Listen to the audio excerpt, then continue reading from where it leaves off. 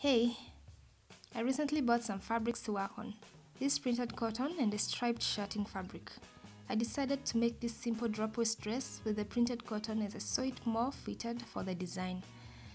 This style is from the 1920s, where the waists were dropped for more practical and comfortable garments, as opposed to previous times where garments were constricting and just impractical really. I don't know how they survived, but then again that's just how it was then. They probably liked it, those who could afford these expensive garments, that is. So mine is a fitted dress to the hips, at which point I have a gathered piece for the lower part. You can design it however you want, circular, pleated or like mine.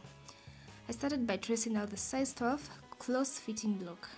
There is a video where I show you how to make a close-fitting bodice block. It's going to be in the description. I then adapted it by lowering and widening the neckline just a bit. 3 inches lowered and 1 inch widened for the front, then 1 inch lowered and widened for the back. I added waist shaping in form of darts, then contoured them for a better fit. Contouring is shaping the darts in a way that fits your body curves. The arm side needed to be lowered half an inch, which I did, and then curved it back smoothly to the armhole. I also moved the shoulder dart to the mid-shoulder, then separated the pattern for the front. I separated the back as well. For the back waist dart, I only contoured the lower part of the dart so the dress did not gape. Facings are needed for finishing the edges unless you decide on another method like bias binding. I traced the upper sections of the bodice for the facings. The bodice length was until the hips, then I drafted the gathered part, which was my hip width, then 20 inches added to it.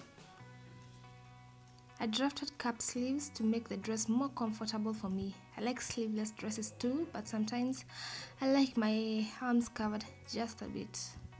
I added seam allowance and then cut the pattern pieces out. I joined the princess seams together, then the front and the back.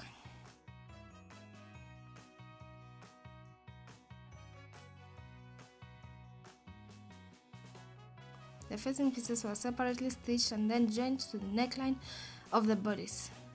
I then gathered the lower piece, distributed the gathers evenly, and joined it to the bodice top.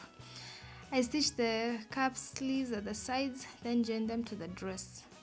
Then I did the final finishes such as hemming and adding the zip, and I was done. I'm really impressed with how it turned out, the fit of it, the design, the versatility, since I can wear it to various occasions and dress it up or down. I'll definitely get a lot of wear out of this one. Unfortunately, I did not wash the fabric prior to cutting it to see whether it shrinks too much or not. I'm always too excited to start working on a new project immediately. Hopefully it doesn't, and if it does, I'll just have to let the seams out a bit. Thanks so much for watching this video. Please subscribe for more videos and like it if you do. Bye.